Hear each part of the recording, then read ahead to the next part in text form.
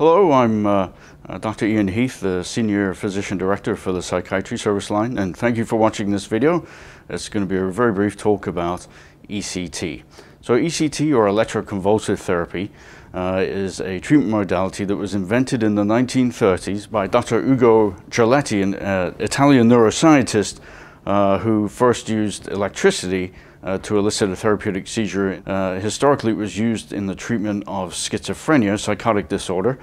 ECT fell out of favor in around the 1950s when the psychotropic medications were brought to market.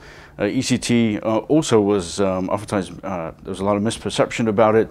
People didn't understand it, and when you talk of ECT, most people of course think of various products out of Hollywood. 60, 70, 80 years later now, from Dr. Cerletti's time, we're now seeing a massive resurgence in the use of ECT. Why? ECT has proven many times through many studies to be more effective than many of the psychotropic medications. It can also be a useful adjunct to the psychotropic medications, as well as various refinements in anesthesiology, and the actual technique means it has a much more favorable side effect profile than it did historically. In the United States, about 50,000 people receive ECT per year. ECT predominantly is used for the treatment of depression. However, it can be used in various other ailments, inclusive of manic depression, as well as an adjunct in treatment refractory schizophrenia. ECT is done in our post-anesthesia care unit here at HCMC. What occurs is that the patient is brought down to the post-anesthesia care unit and an IV is put in place. The patient's administered both an anesthetic and then a muscle relaxant.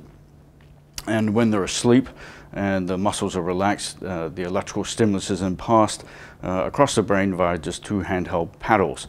A very attenuated seizure is the result, and it's through the seizure that we are able to obtain the therapeutic effect, which is believed related to a release of a series of neurochemicals in the brain. The entire procedure lasts approximately 5 minutes, so it is quite rapid. Here at Hennepin County Medical Center, we do approximately 3,000 ECT treatments per year.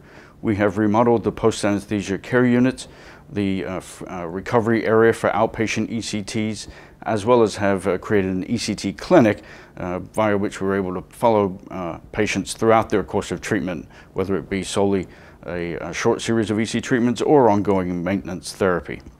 Thank you for watching this video, and I hope you found it informative. Thank you.